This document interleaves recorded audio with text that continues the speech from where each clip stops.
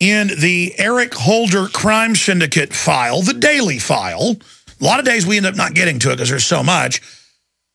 I'm glad Breitbart's reporting on this. Breitbart does overall a great job. I'm not saying we scooped him, but reading this, a bunch of publications, including Zero Hedge, Infowars.com, 3 or 4 months ago, I know we did articles. In fact, I haven't even looked it up. You guys get Watson on the phone and ask him to pull the articles, the Zero Hedge and ours, about this, because this was in plain view. In fact, we even talked about this some in November of last year, because it came out that all these Corzine people, John Corzine people, are in the regulatory positions, and it turned out that, yeah, their payoffs made show that the Justice Department doesn't prosecute them when they rob and steal and insider trade and the rest of it. I mean, this is a mafia, but they happen to be eugenicists. They've created a scientific template for all their raping, robbing, and rapine.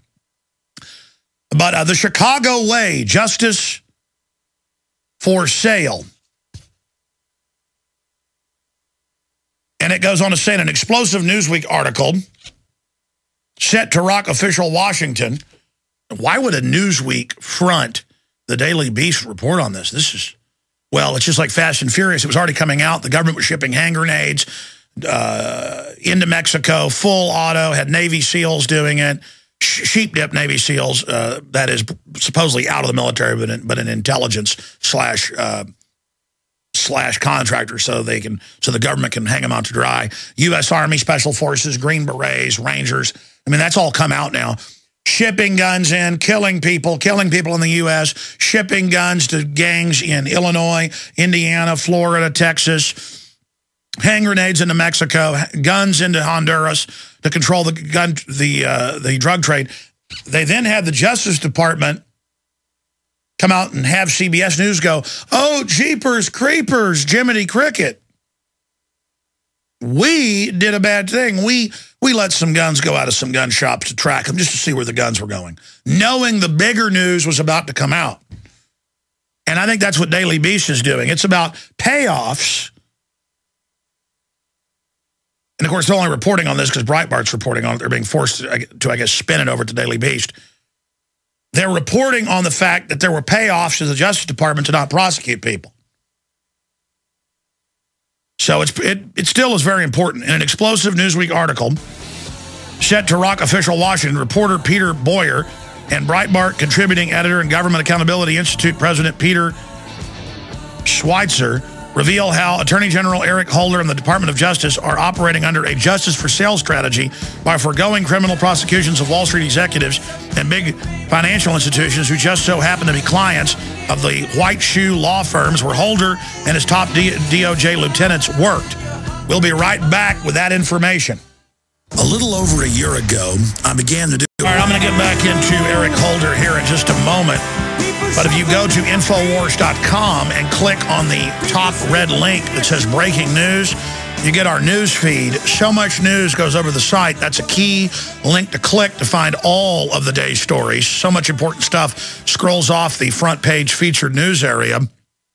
There's also the top stories link right next to it in white, and that takes you to our featured reports that we've put out and other trusted news sources that we post as our top stories.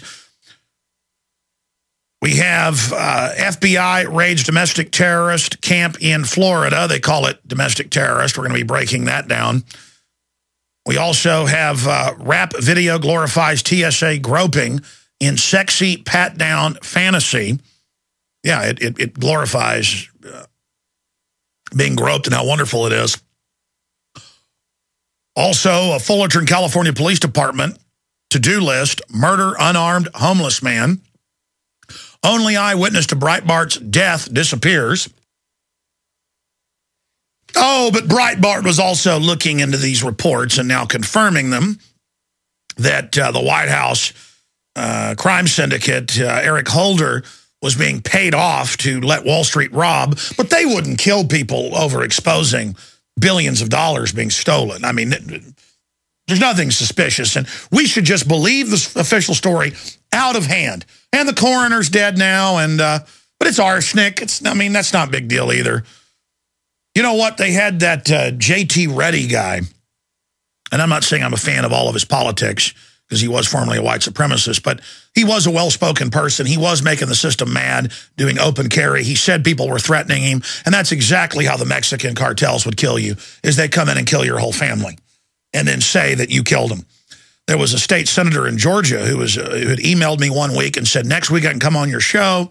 I interviewed her before. We've got proof they're shopping with files, what type of kids they're looking for through CPS to kidnap.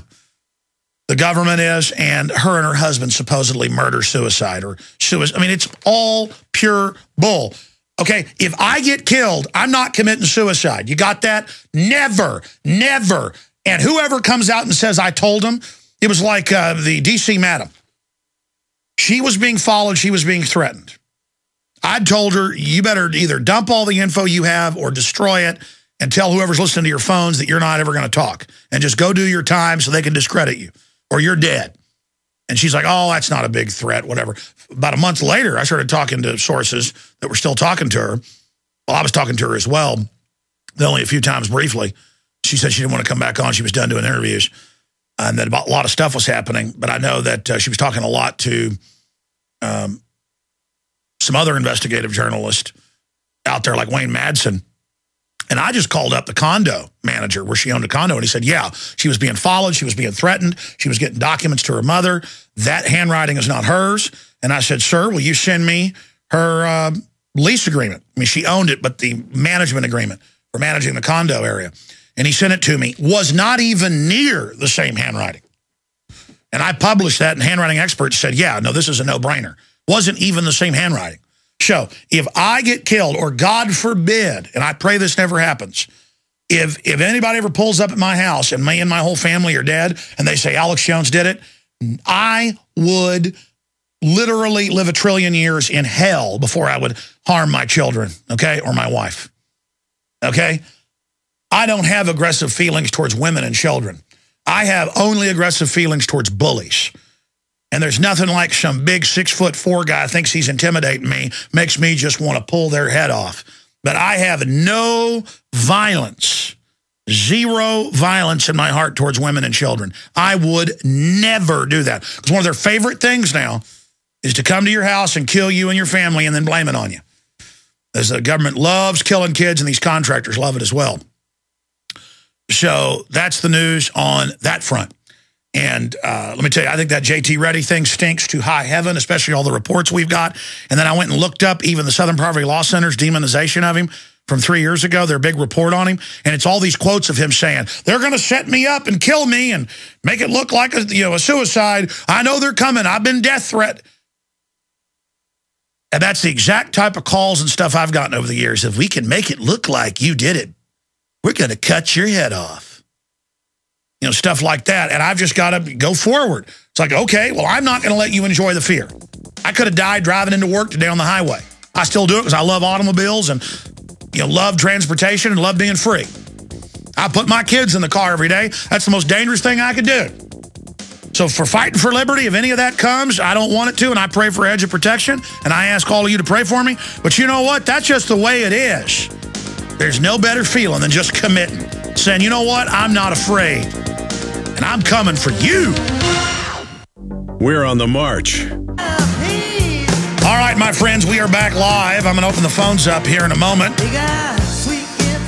The toll-free number to join us on any of the issues I've raised or points you want to bring up is 800-259-9231.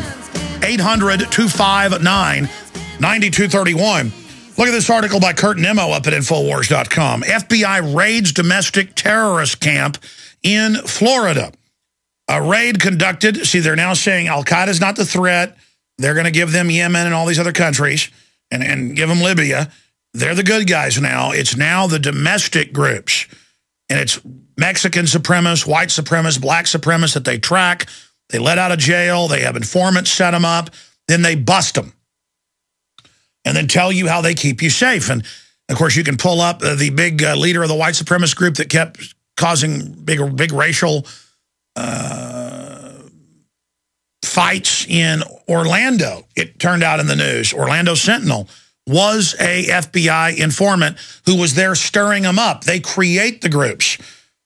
A raid conducted by federal authorities and local law enforcement in Florida is being used to portray anti-government sentiment as dangerous and potentially violent. We told you this was coming. The FBI raided what it describes as a paramilitary camp in Oskaloosa County, if I'm pronouncing that wrong.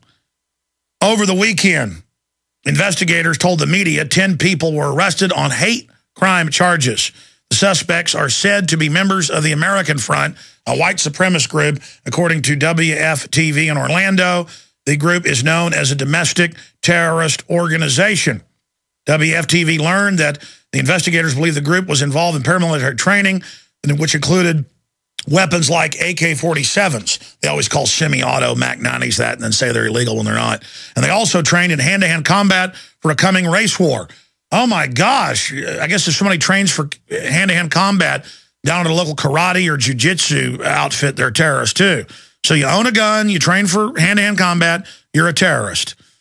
WFTV says the group's figures prominently in a Homeland Security model for assessing U.S. domestic threats and is described by the ADL as a racist skinhead group that is active in several states around the country and probably led by the FBI, just like Hatari was.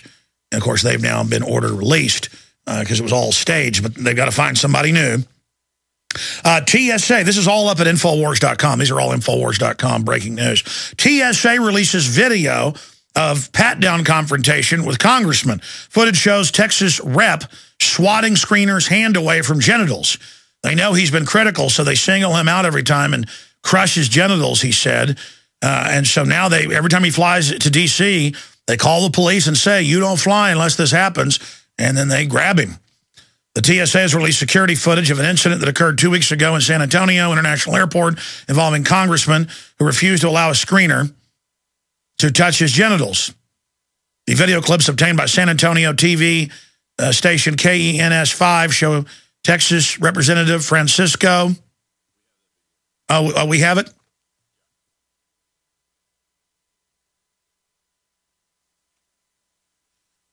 Okay, so we do have that video. Let's go ahead and play that video right now, and then we'll come back to more news than your phone calls. We begin tonight with exclusive video of the airport pat-down that has sparked a national debate. The I-Team first broke the story of Congressman Kiko Canseco accusing a TSA agent of assault at the San Antonio airport. Now the I-Team has the video first. Investigative reporter Brian New is live with more. Brian? Sarah, we filed an open records request for this video, and now you'll be able to see if the TSA agent assaulted Congressman Canseco or if Canseco assaulted the agent.